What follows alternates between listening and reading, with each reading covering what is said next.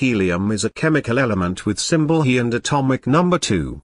It is a colorless, odorless, tasteless, non-toxic, inert, monatomic gas, the first in the noble gas group in the periodic table. Its boiling point is the lowest among all the elements. After hydrogen, helium is the second lightest and second most abundant element in the observable universe, being present at about 24% of the total elemental mass, which is more than 12 times the mass of all the heavier elements combined. Its abundance is similar to this figure in the Sun and in Jupiter. This is due to the very high nuclear binding energy, per nucleon, of helium-4 with respect to the next three elements after helium. This helium-4 binding energy also accounts for why it is a product of both nuclear fusion and radioactive decay.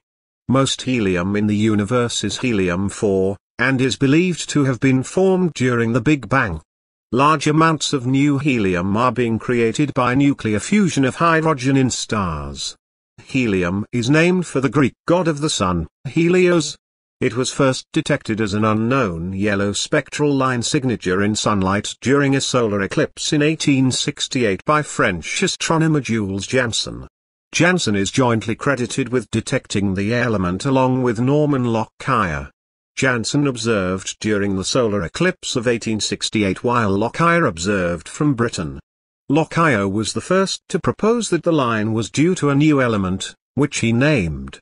The formal discovery of the element was made in 1895 by two Swedish chemists, Patoda Cleve and Nils Abraham Langlet, who found helium emanating from the uranium or clevite.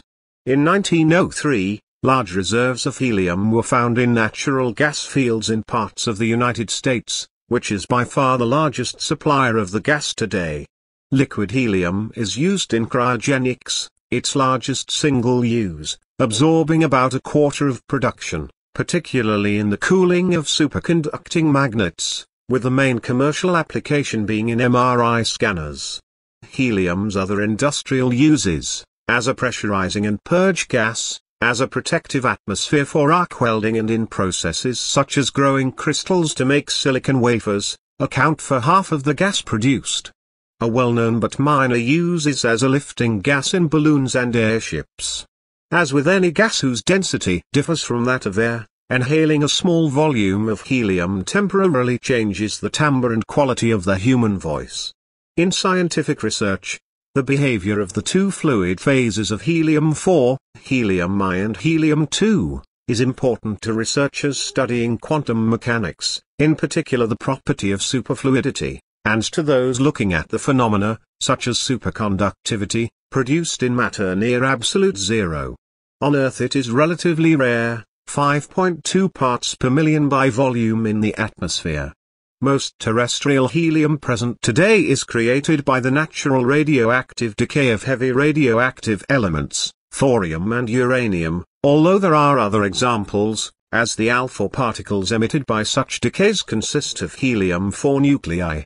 This radiogenic helium is trapped with natural gas in concentrations as great as 7% by volume, from which it is extracted commercially by a low-temperature separation process called fractional distillation.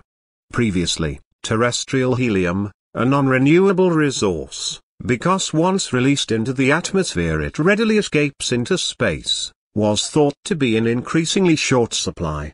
However, recent studies suggest that helium produced deep in the Earth by radioactive decay can collect in natural gas reserves in larger than expected quantities, in some cases having been released by volcanic activity.